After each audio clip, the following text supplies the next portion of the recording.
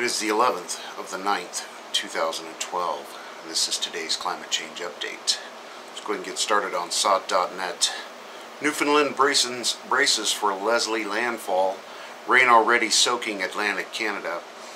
Forecasters say the center of Tropical Storm Leslie will almost certainly make landfall on Tuesday in Newfoundland, though precisely where is still up for debate. Mystery stench investigators probe foul odor source. Now this is out of California.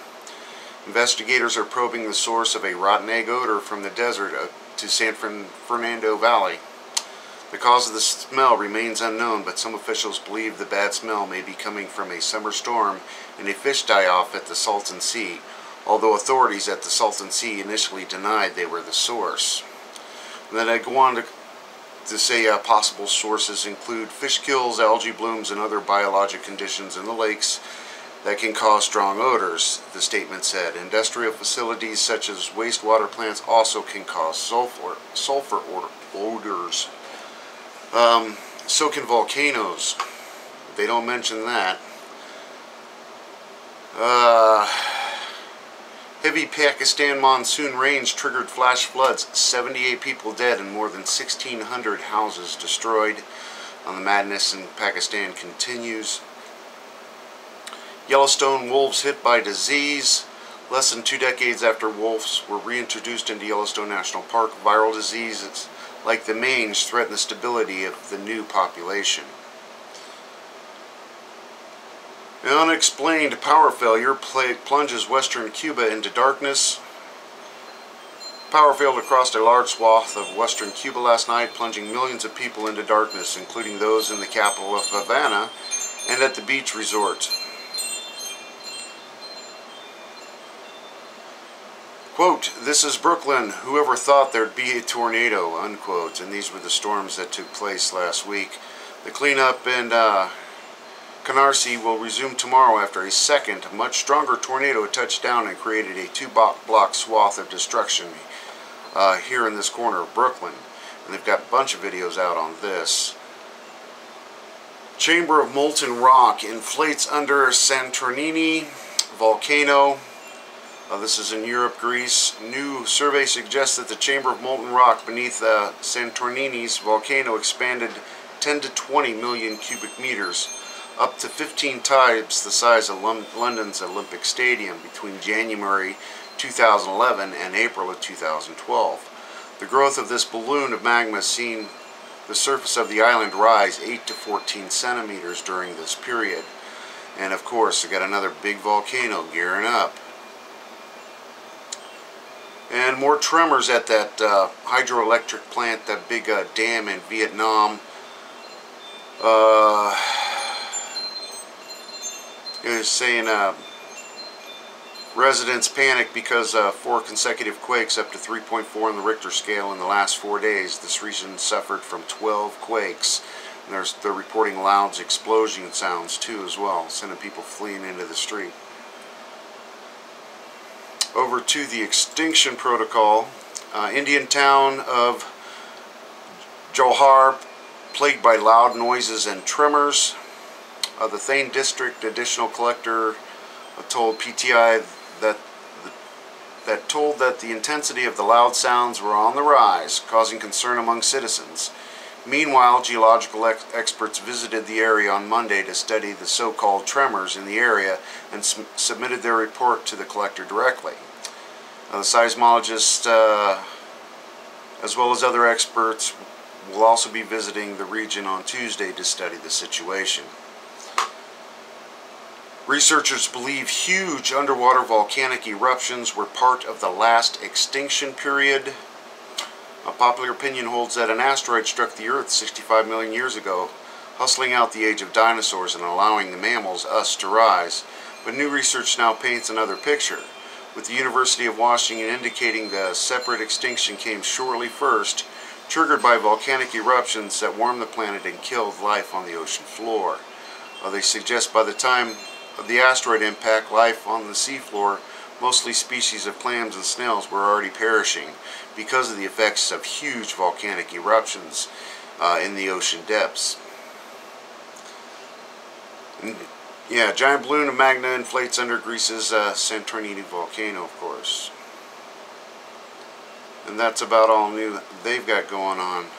So let's just go over to the RSOE. A lot going on in the RSOE today. A volcanic eruption in Nicaragua. The San Cristobal volcano. Of course, the earthquake in China and the aftermath of that. Flash flooding in Afghanistan. Some environmental pollution stories coming out of Japan. More toxic waste in the rivers. Volcanic activity in Greece. Where was that? Of course, forest fires in Alberta, Canada. Flash flooding in Nova Scotia. Flash flooding in China.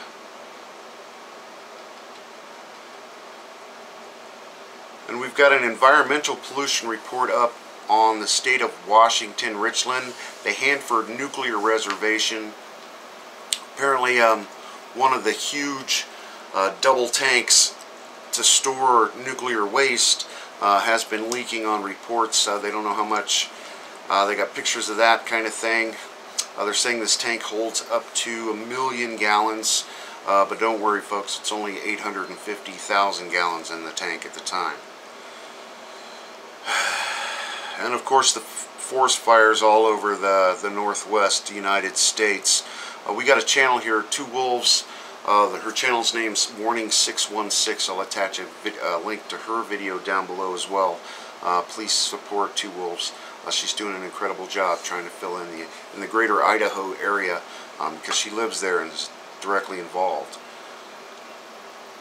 And finally tonight, the nuclear stuff. Let's go ahead and just go to E&E News. NHK Fragile Unit 4, possibly unstable to more quakes in the future. Debris and pool could delay removing fuel rods, and we all knew this was going to happen.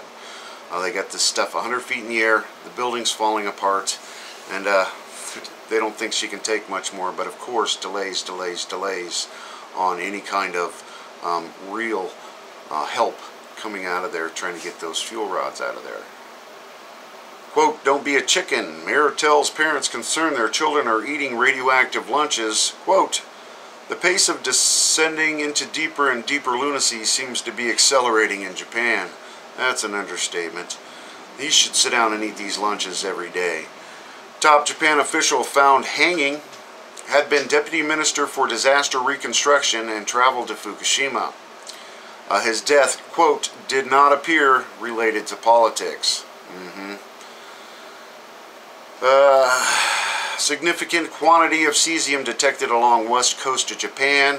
Concentrations rise as it gets deeper. And you got to remember, we've got 3 reactors that have melted through containment into the groundwater and are seeping out into the Pacific Ocean, where it is accumulating forever. Accumulating. TEPCO admits we'll run out of workers in 5 years unless a way is found to reduce radiation exposure. And they're going to control these things for 250,000 years to make them safe? Give me a break. U.S. University deploys wind turbines that generate about 5 times as much energy as usual. And they've got photos of this big wind turbine system. Basically, it's a spiral type building that catches and scoops the wind better for the 4 little turbines, and it produces way more electricity than the standard big windmill we're all used to looking at. Good luck, really. If it's cost effective, let's do it. And Richter 7 quake would likely crack, drain, and burn Fukushima Unit 4 fuel pool. Quote, we'd be reliving March 11th all over again. And we've been warning about this for months and months and months and months. Watch police shoot protester outside nuclear plant. Others jump into the sea to avoid tear gas. Radioactive waste to be buried underground at Fukushima Daiichi. 10 types of Fukushima seafood go on sale in stores. Yum yum, crab, squid, and more. These are stores that are in the local area, of course. They're being sold in Japan. NHK tainted water leaks plaguing Fukushima cleanup. That is a major understatement. Video of insane-sized tuna. Monster fish was targeted for radiation tests before being caught. Quote, it's exactly the size our scientists wanted. And they're saying due to the northern species of this tuna down south where they caught it, they know it hangs out off the coast of Japan, and that's where it breeds and winters and stuff. So they're going to use that as a good measure to see how contaminated the tuna really is. And our question is, will we ever see these reports? Honestly, I mean, what's the last one they released? Damn near a year later, and every single one of them was bad. Government to begin testing fetuses for gene mutations in Fukushima. Genomic analysis. Guinea pigs. They're all guinea pigs now. 20 times more oxygen in reactor number 3 containment vessel than in reactors number 1 or 2. I wonder why. Number 3 was the one that blew up. And Fukushima Medical University professor, onset of radiation-related disease to begin in 4 or 5 years. Data must be gathered now. We shouldn't force upon the people that low doses of radiation exposure is safe. None is safe. There are really no safe levels of radiation exposure when it comes to these isotopes. And of course, like the last video I put up, tsunami debris 800 miles from U.S. waters could be jammed starting next month. School buses, houses tearing up fishermen's nets. And they've got a Fox News report on that. That's the report I put up last time. What's going to happen when this tsunami debris starts to clog the shipping lanes and the ports up and down the west coast of the United States? They're saying this debris is twice the size of Texas, and it's definitely inbound, due to hit right around election time. The insanity continues. It continues. And there's a video running around a plume rising from area outside Fukushima reactors, and it almost looks like there was a fire and a small explosion kind of thing. I will find and attach a link to that video as well. And it just goes on and on. So definitely a good read. If I missed anything, please let me know. Attach your comments or your videos below, of course. It's a beautiful day. Enjoy while you can.